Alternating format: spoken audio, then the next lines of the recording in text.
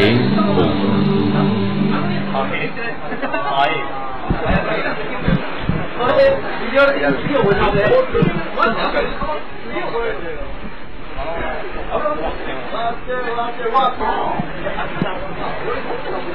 月3日火曜日突発ガロー紅白戦始めます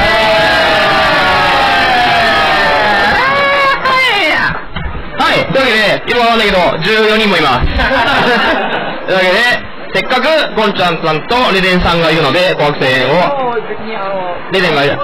まあ、レデンさんは毎日いるけどね。レデンさんは毎日確かにいるけどね。じゃあね、はい。はい、読んでください。発表、レデンチーム、ね。同じチーム左レデン、下に、ツボブラス。ガイ、佐藤、真四角、唐沢、斜め。はい。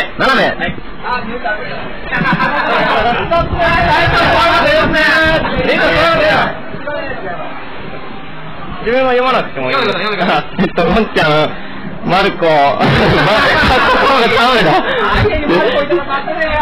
パ、ルール佐藤、ゆきとさん、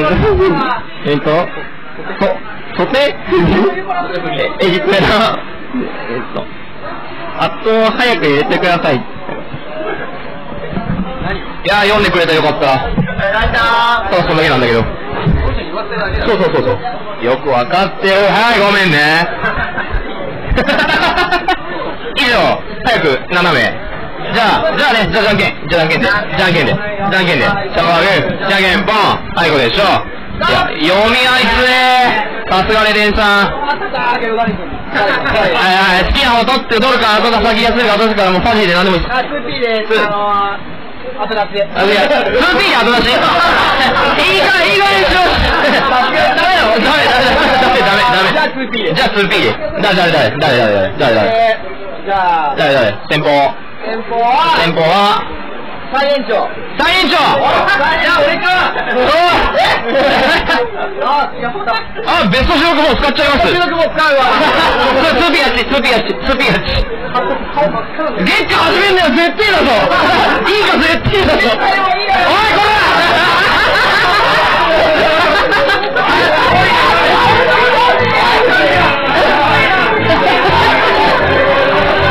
じゃあしばらくシャバをお楽しみください。おい言い訳できないよ。これ言い訳できないよ。これ言い訳できないよ。はいないね。いやそれが雪とかなんでね。はい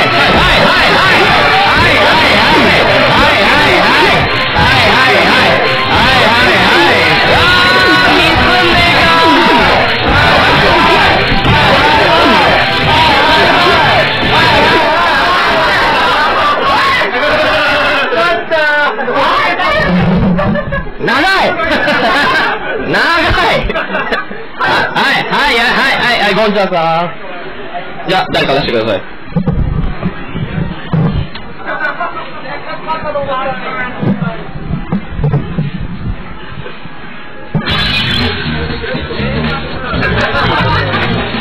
で先出しが回しかけた。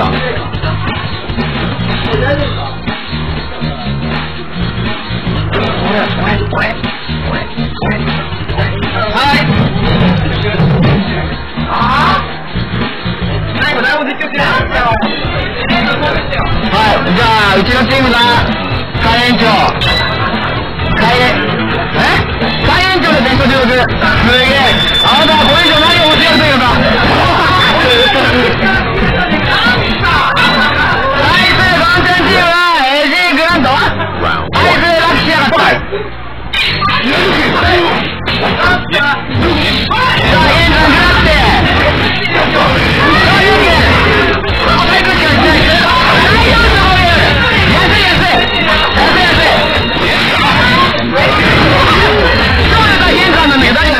はい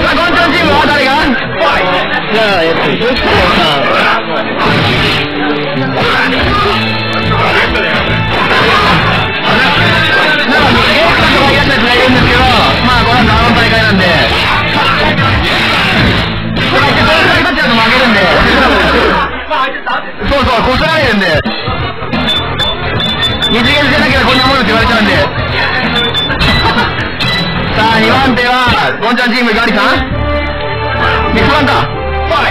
ラジオンチーム。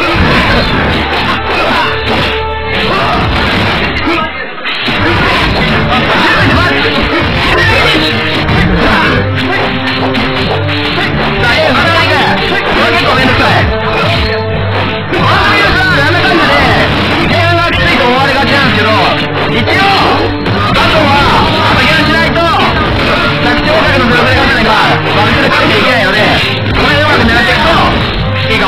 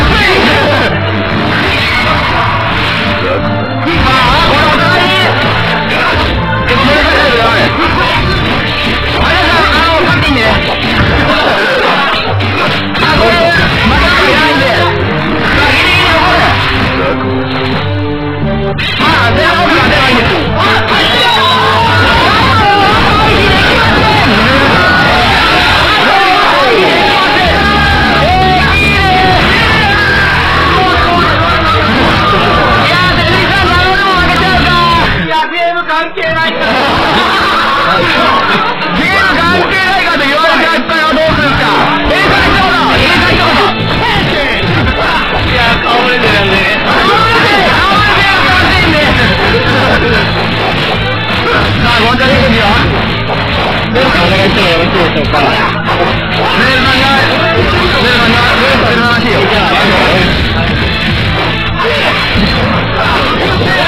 なんでコメント直ってんの。これどうすればいいんですか。どうすればいい。いや、なんですかね、手振りと同じ運命をたどるか、そうじゃない道をたどるか、どっちか左しかない。左しかない。違う。あ、負けたら言い訳できないっていいんすか。弱気だ。確かに。フリーマンでやってやればないけど、あれ大きかったんですよね。こっちに走りましたね。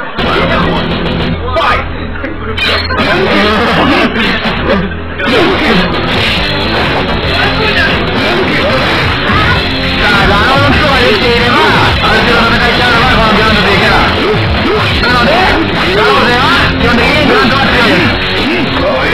使えないとか甘えなんでね。これも使えないけどね。これラノ勢じゃないんで使えないんです。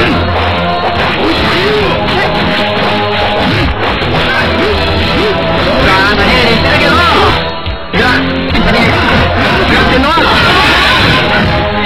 なんか突進カウントじゃ大丈夫ですね。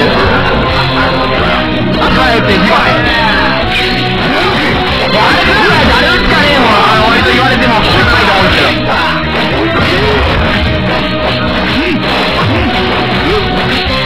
あ、上がりに行くね。なんかアピールですか。アピールですか。背の裏が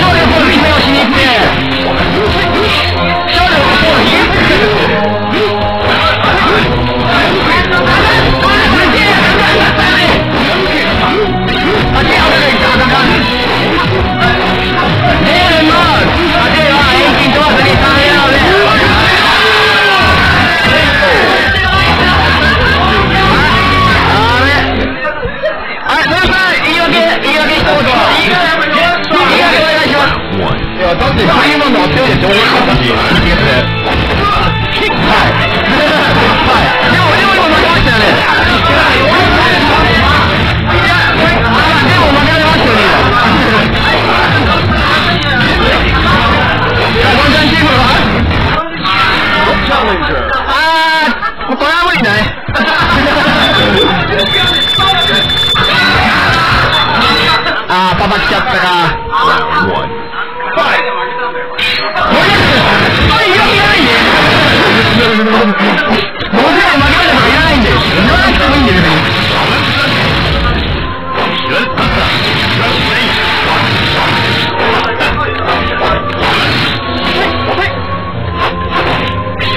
なんかさっきと打って変わって、お互い体育で研究しようと思ったら作るか。さあ、お疲れムードが変わって、ミスらない。